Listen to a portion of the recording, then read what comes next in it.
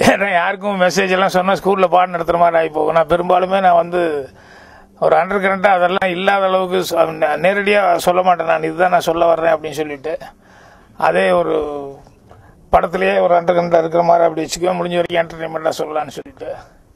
So இந்த படம் நான் நடிக்காதனால சில விஷயங்கள் என் பையன் கூட என்கிட்டயே கேட்டான், உங்கள் படத்தில் இருக்கிறதெல்லாம் என் படத்தில் இல்லைன்னு. நான் சொன்ன ஒன்றும் உனக்கு வயசு வரல,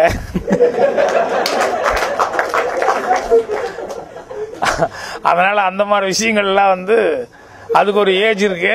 கதையினுடைய இல்லை சொல்கிறேன், நான் மௌனுக்கு எதுவும் நடிக்கிறேன்னா சரிதா கிட்ட நான் பேசும்போது சரிதா வந்து என்கிட்ட சொல்லுமே பேக் ஜாக்கெட்டு ஏங்க கொஞ்சம் இந்த ஊக்கு மாட்டி விடுங்க அப்படின்னு கேட்கும். நான் சொல்லுவேன் அவன் ஆஃபீஸுக்கு போகிற டென்ஷனில் வாங்க.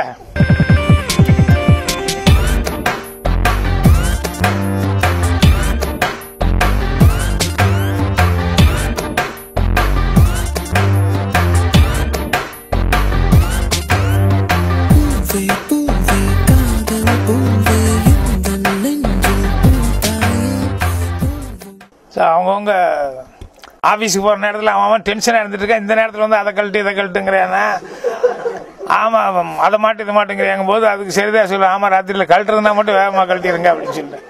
இதெல்லாம் வந்து ஹஸ்பண்ட் ஒய்ஃபாக இருக்கிற படத்தில் அந்த மாதிரி இதில் முந்தான முடிச்சில் வந்து முருங்கானா அது ரெண்டு பேரும் சேர முடியாமல் இருக்கிற சீக்வன்ஸு அந்த மாதிரி இதெல்லாம் இருந்தது. அதனால் அவருக்கு கொஞ்சம் குறை இதில். நீங்கள் அதெல்லாம் இல்லை அப்படின்ட்டு இப்போ இருக்கிறதுக்கே எங்கிட்ட குறைப்பட்டுக்கிறாங்க நிறைய பேர். என்னங்க பையனை வச்சுக்கிட்டு ஆண்டியெல்லாம் விட்டுருக்கீங்க உள்ள அப்படின்னு. அதில் வேறு டைலாக் வேறு எழுதிட்டான். அந்த பொண்ணு சொல்லுது, அவனுக்கு ஆண்டி மாதிரி இருக்கட்டும், நல்ல கோச்சிக்கிட்டு தான் நல்ல ட்ரைனிங் கிடைக்கணும் வேற சொல்லி. ஸோ அதனால் இந்த படத்தை பொறுத்த வரைக்கும் என்னுடைய படங்கள் அளவுக்கு வந்து ரொம்பவும் இறங்க முடியல. அப்புறம் அவர் இந்த படத்தினுடைய கதைப்படி வந்து லவ் சீன்ஸு நிறைய வச்சுக்க முடியல, அதுவும் அவருக்கு கொஞ்சம் குறை அப்படின்ட்டு. ஸோ ஏன்னா இதில் வந்து லவ் ஆரம்பிக்கிறதுக்கே ரொம்ப லேட் ஆகுது. அப்புறம் லவ் ஆரம்பித்த நேரத்துலேயே உடனே ரெண்டு பேருமே தனித்தனியாக வர வேண்டிய சூழ்நிலை வந்துடுது. அதனால் இதில் வந்து ஒரு சின்னதாக இந்த கேரக்டர் மூலமாக, ஏன்னா இது என்ன மாதிரி ஆளுகளுக்கு நான் வந்து நீங்களாம் கொஞ்சம் நல்லா படித்த ஆளுகளாக இருப்பீங்க, உங்கள் சமாச்சாரம் வேறு. நான்லாம் வந்து படிப்பில் தேராத ஆள். சித்து +2 ஃபர்ஸ்ட் அட்டெம்ப்ட் இருக்கேன், நான்லாம் அந்த கேஸ் தான்.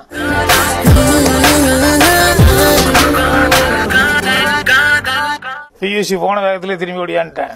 அப்புறம் மறுபடியும் படிக்கிறது அப்படிங்கிறதுல வந்து எனக்கு சரி நமக்கு வராது, ஏன் அது வர்றதுக்கு எதாவது ட்ரை பண்ணுவோம் அப்படின்னு சொல்லிட்டு வந்துட்டேன். ஆனால் இவர் எப்படியோ டிகிரி முடிச்சிட்டாரு, இப்போ டைட்டில் மாதிரி இல்லை. எனக்கு அதுதான் பெரிய ஆச்சரியம், எப்படி இவன் டிகிரி வந்தது இவனுக்கு எப்படி படிக்க முடிஞ்சா அப்படின்னு சொல்லிட்டு ஏதோ ஒரு விதத்தில் பாஸ் பண்ணிட்டாப்புல.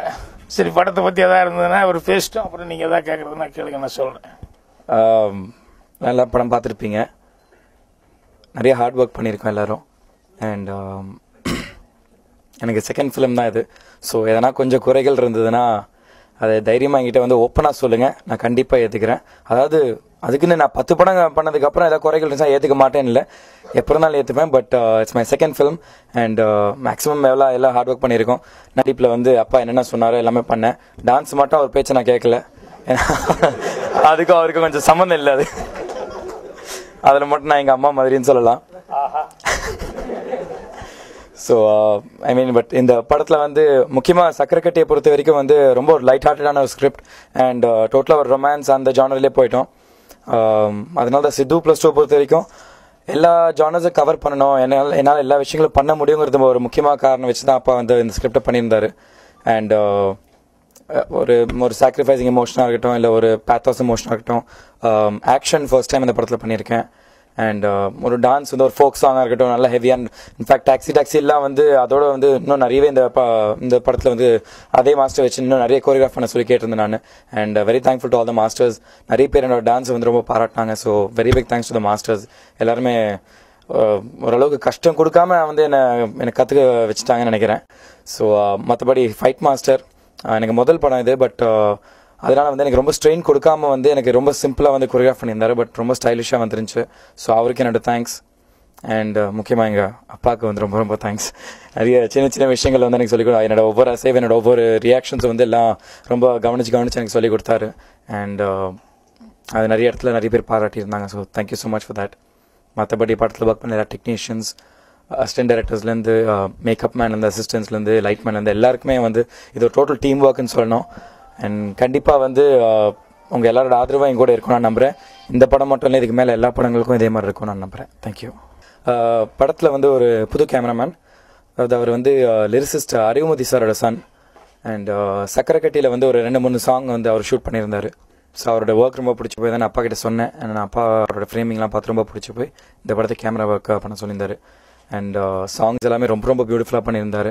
அண்ட் லொக்கேஷன்ஸ் கூட வந்து ஃபர்ஸ்ட் ஹாஃப்லாம் ரொம்ப புது ஒரு அவரோட லொக்கேஷன்ஸ் வந்து அவர் எடுக்கணும்னு இந்த இடத்துல லொக்கேஷனில் எடுக்கணும்னு ரொம்ப ஆசைப்பட்டிருந்தாரு. ஸோ அதுக்காகவே வந்து அப்பா வந்து ஒரு 2 நாள் முடிக்க வேண்டிய சீன்ஸை வந்து ஒரு 3-4 நாள் எடுத்தார். ஏன்னா கேமராமேனுக்கு அந்த ஸ்கோப் கொடுக்கணும் அப்படின்னு.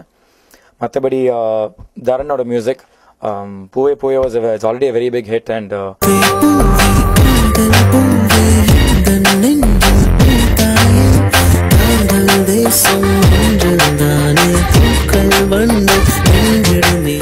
முக்கியமாக அந்த சாங் வந்து நாங்கள் வந்து யுவன் சாருக்கு தேங்க்ஸ் சொல்லணும். பிகாஸ் நான் ஒரு புது ஆர்டிஸ்ட், ஒரு அப்கமிங் ஆர்டிஸ்ட், அண்ட் தரன் ஒரு அப்கமிங் மியூசிக் டைரக்டர். அது ஒரு இன்னொரு மியூசிக் டைரக்டர் ஒரு கம்போசிங்கில் வந்து நம்ம ஏன் பாடணுங்கிறது இல்லாமல் ரொம்ப பெருந்தன்மையாக வந்து எங்களுக்கு பாடி கொடுத்தாரு. ஸோ அவருக்கு ரொம்ப ரொம்ப தேங்க்ஸ். பிகாஸ் தோ the song was very good. அது வந்து நல்லா ஈஸியாக ஆடியன்ஸ் கிட்ட போய் ரீச் ஆயிடுச்சு Yuvan sir பாடினதுனால. And then ஆலான Thamarai song director Venkat Prabhu Suchitra பாடியிருந்தாங்க.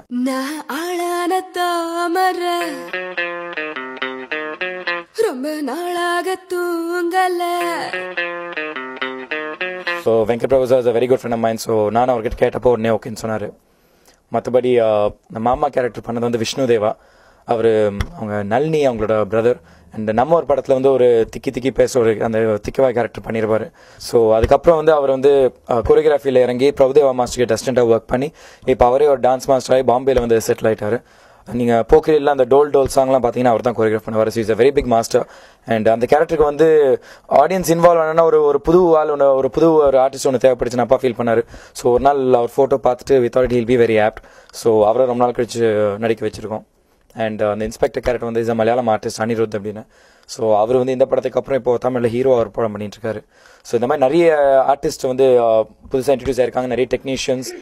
So உனக்கு கெமிஸ்ட்ரி ஒர்க் அவுட் ஆச்சு அந்த மாதிரி சொல்ல ஹீரோயின் பற்றி சொல்லவே இல்லை. நீனால தானே ஹீரோயினோட கெமிஸ்ட்ரி அது நான் எப்படி சொல்றது. கரெக்ட், அப்பா இருக்காரு.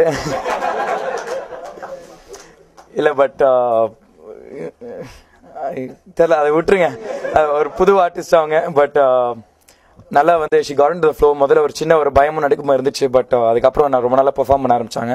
அண்ட் இந்த படம் ரிலீஸ் ஆகிறதுக்கு முன்னாடி முக்கியமாக தமிழ் தெரிஞ்ச ஒரு பொண்ணு அண்ட் அவங்களே டப்பிங் பண்ணியிருந்தாங்க. சில இடத்துல கலாச்சிருப்பீங்க எனக்கே தெரியும். But I mean obviously guys you have to excuse her because first film.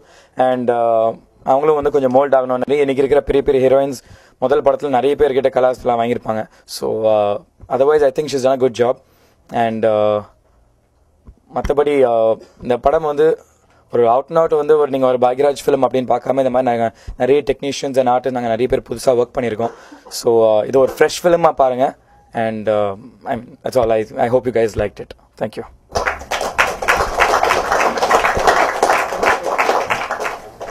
And I'd like to thank our producers, Mozaber, Dhananjay sir, and the entire technical team of Mozaber.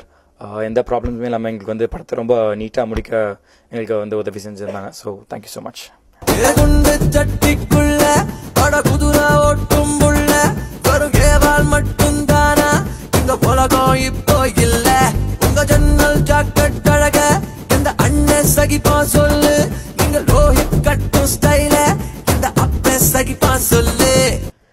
Any questions? கலாய்க்கிற மாதிரி idea இருந்தால் மட்டும் லைட்டாக சொல்லுங்க. S, ஆக்சுவலாக ஐ am really happy. இந்த film சூப்பராக பண்ணியிருக்கீங்க. Thank you. I would like to congratulate you that உங்கள் டான்ஸ் வந்து எனக்கு ரொம்ப பிடிச்சிருந்தது. கொரியோகிராஃபர் சூப்பராக பண்ணியிருக்கீங்க. தேங்க்யூ. ஃபஸ்ட்டு ஃபிலிமை விட இதில் இன்னும் நல்லாவே இருந்தது. ஸோ எனக்கு ரொம்ப பிடிச்சிருந்தது. அண்ட் மியூசிக் நான் சொல்லி ஆகணும். இல்லை, தமன் ஆக்சுவலாக அவர் வந்து is also good friend of mind. And படத்தில் ஃபர்ஸ்ட் சாங் நீங்கள் பார்த்தீங்க அந்த குண்டு செட்டிக்குள்ள சாங் வந்து ஆக்சுவலாக தமன் தான் வந்து கம்போஸ் பண்ணியிருக்காரு. அண்ட் செகண்ட் சாங் அந்த மணிங்கிற ஒரு பப் சாங் வந்து ஒரு ad film maker Babu Shankar அவர் வந்து கம்போஸ் பண்ணியிருந்தாரு. மீதி சாங்ஸ் வந்து தரன் பண்ணியிருந்தாரு. ஸோ இவங்க 2 பேர் வந்து எங்களுக்கு ரொம்ப நல்லா தெரிஞ்சதுனால வந்து அந்த சுச்சுவேஷனுக்கு வந்து ஒரு நல்ல சாங் வந்து எங்களுக்கு கிடைச்சது. அவங்க கம்போஸ் பண்ணி கொடுத்தாங்க, அதனால அவங்க அதை கம்போஸ் பண்ணாங்க.